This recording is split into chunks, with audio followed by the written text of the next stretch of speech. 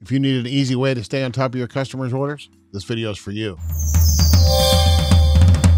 Hey there, and welcome to Promo Tech Tips. I'm Rich, and I'm a promo distributor, just like you. You've probably got tons of orders all over the country on the ground, waiting to be delivered to your customers.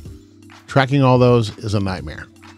There's storms, there's shipment exceptions, there's missed deliveries, there's incorrect zip codes. All kinds of stuff can go wrong. I use this handy tool to keep track of all that stuff. It's the Parcel app, and it's on the Mac App Store. Let's get into it. So you can see this is a list of all the orders we have on the ground right now that haven't been delivered yet. Below that are the ones, of course, with a check mark that have been delivered. This first one's 2 days away. It'll be delivered Monday. This one here will be delivered on Tuesday, so on. Everything looks great right now. Things can change any minute, though. Thank you, FedEx. Yeah, he doesn't trust FedEx. Of course not. This one in particular, let's look at this. In the upper right corner here, you've got a little menu you can pull on, 3 dots in a row. They call that a meatball menu, by the way, I think, because there's 3 dots instead of 3 lines. 3 lines is a hamburger menu. Didn't know that, did you? You can track on the website. It'll open on the FedEx page if that's the way it's going. Find it on a map, which is kind of cool. It started in Lexington,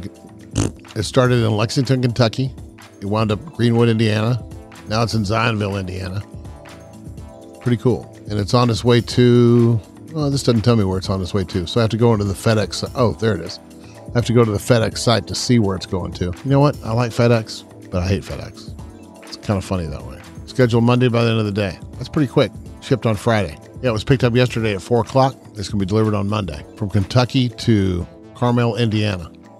Pretty cool. 2 boxes. Let me show you how to add one. Let me open up an email. See, here's an email I have that I need to add this to my tracking. So you open the email, scroll down to where you have a reference number. So I'm going to select that. I'm going to click on that to copy it.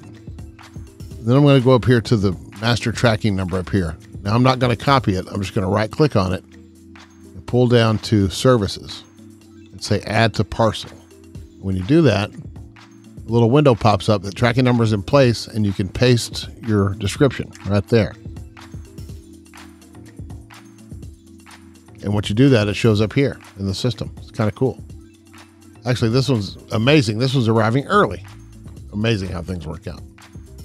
Another cool thing they have is a web access thing. So if you have people in your organization that don't have this app, you can hand them this URL and have them log in or whatever. And they'd be able to see all your deliveries here as well. Let me refresh this real quick. It'll show you the one we just added. Right there. And you can go through and mark them off if you want to, but it's basically showing you the same thing that you see on the app. Another cool thing it has is an iPhone component. You can add deliveries to your system using your phone by either typing it in or pasting it in or taking a picture. And you can see everything on here is the same information as is on the desktop app. And it's on the website app. It's all part of the same system. It's kind of cool.